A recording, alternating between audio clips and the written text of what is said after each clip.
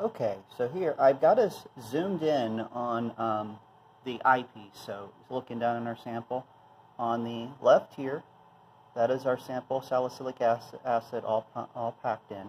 Over here on the right is the sucrose. Now, unfortunately, my macro mode is not actually focusing on this all that well, obviously. But I'm hoping that as I crank up this heat, we'll see them melt. Now, I do know approximately the melting point. The salicylic acid is supposed to melt right around 150. So my melt station, I'm going to, since I use the one that has the little temperature gauge on it, I am going to actually tell it to warm up to right around 150. But I am watching the thermometer, or the temperature probe reading. Right now it's at 23.8. I couldn't actually set this up so we could see them both. So we're going to do this, and you'll take my word on it. All right. But this is going to take a bit, so I'm just going to pause this until it gets up to about 140. Okay, so I started recording again. We got it up to about 130, and it's slowly going higher. I haven't adjusted my nozzle yet, but I do want to give the rotation here. And all I'm doing is grabbing it at the top of the capillaries themselves. Try not to touch any of the metal. The outer case is typically fine to touch, but anything inside there is sitting about 132 degrees. I bet that hurt a lot. But all I'm seeing is that it's still very much a solid in there. Now, you are seeing the crystals in the sucrose. That's what that glitter is. But we were seeing that before, so there is no change as of right now. But we're just now right on the edge of where we might start to see a melting point for the salicylic acid. Because while it does have a melting point of 158, I don't think we're going to get a good or a nice narrow range. That's mainly because of the moisture issues with all the chemicals right now due to the leak that was in the roof. So I'm taking it slow, and I'm actually mostly looking at the one on the left. And unfortunately, I'm having to do this by looking at the same image you're seeing, because I actually can't see the actual lens that's through the lens itself because my camera's in the way. So what I'm looking for is the salicylic acid on the left. As I'm rotating it, I'm looking for signs of more shininess, because that's a good indication that stuff is starting to melt.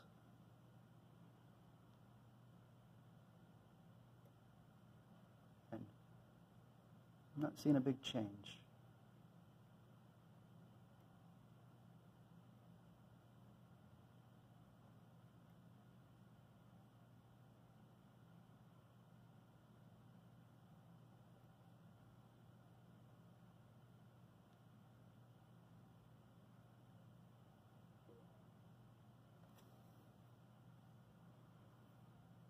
Okay, our temperature's right at 139.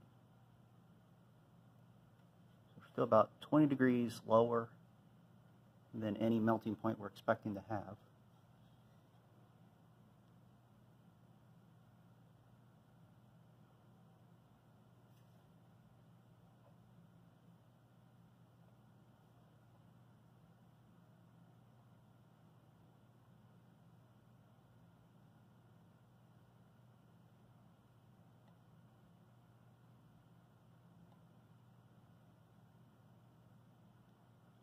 And you'll notice when you're in the lab, this is much easier to see, because even though I'm zoomed in pretty well, my camera's not focused well at all.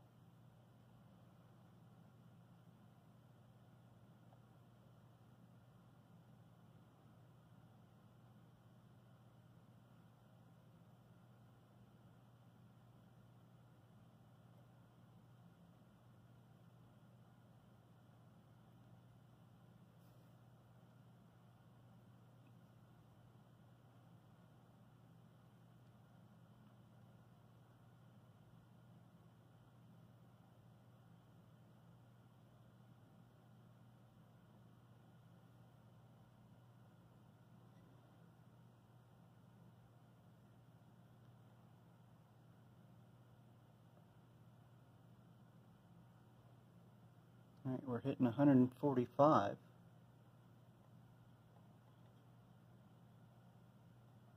Definitely going slow enough that we should get good readings.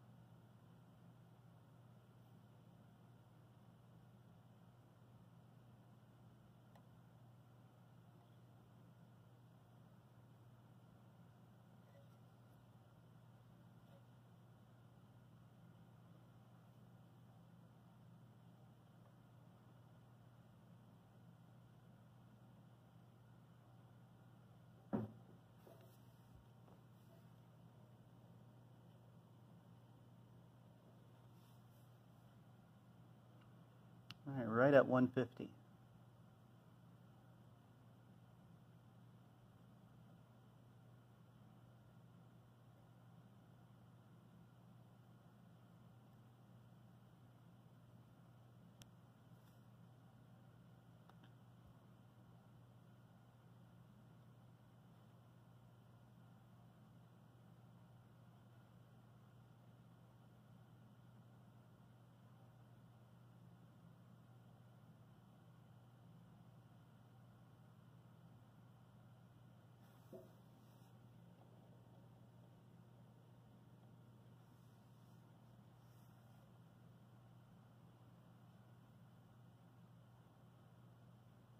Okay, can start to see some movement that's other than me. So we have definitely started to gloss up a little. And that's right around 154.5. And let's see, will it totally disappear by 158? Or totally go liquid?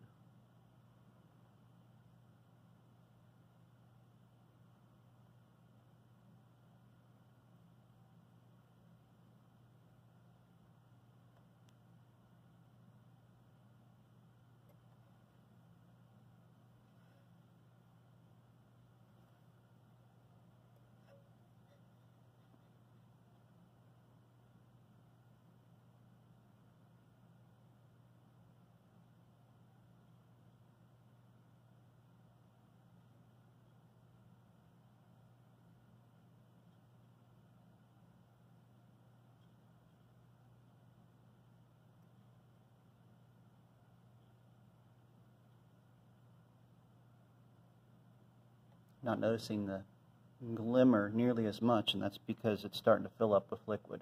And there it goes.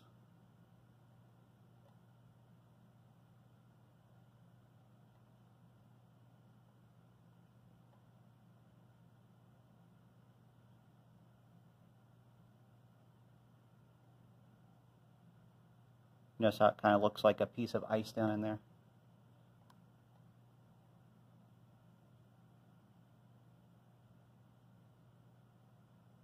And looking around the camera down in the top, so without the lens, it looks a lot more like an ice cube floating in water, but there it's definitely in the liquid state. And that finished right at 161.2. So slightly higher range than we'd expect, and higher melting point than we'd expect, but not terribly surprising with the, I know it's got some moisture issues right now. I think everything in the stockroom has some moisture issues. All right, now on the right is our sucrose, and we should see it actually turn into something totally different, because it turns out sucrose doesn't actually melt. When it gets up to around 180, it will decompose. And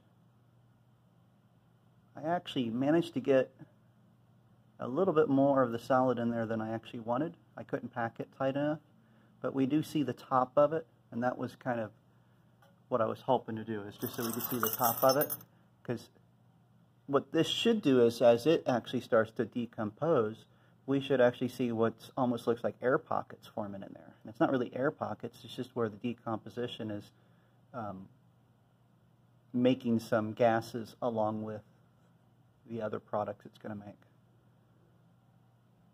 And I know from past experience, if we do this really super fast, we can actually get it to turn black, but you're technically caramelizing the sugar.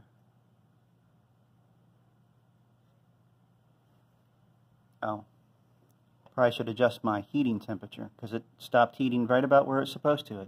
It got up to about 170 and then stopped.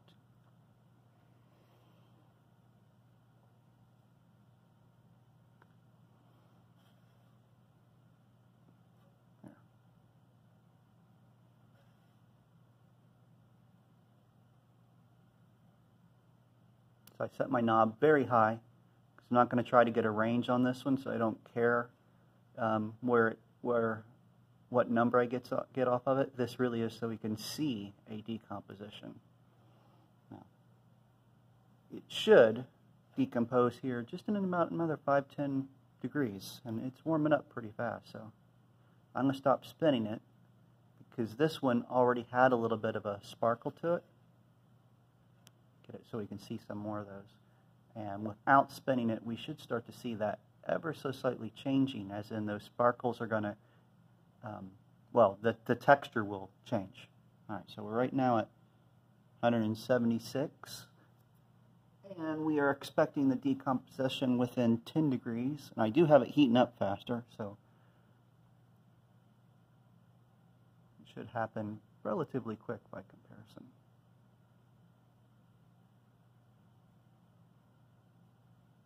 Oh, lights just turned off in the lab. I should have done that earlier.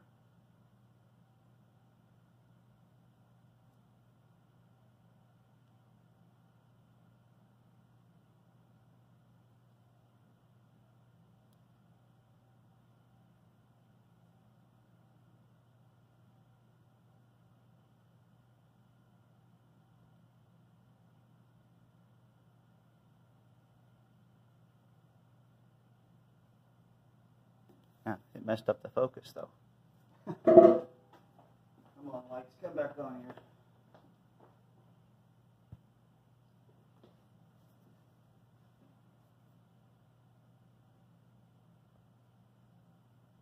Okay, back on. And we are right at the temperature where decomposition should be occurring.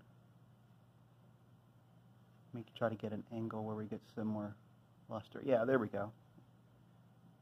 See that change?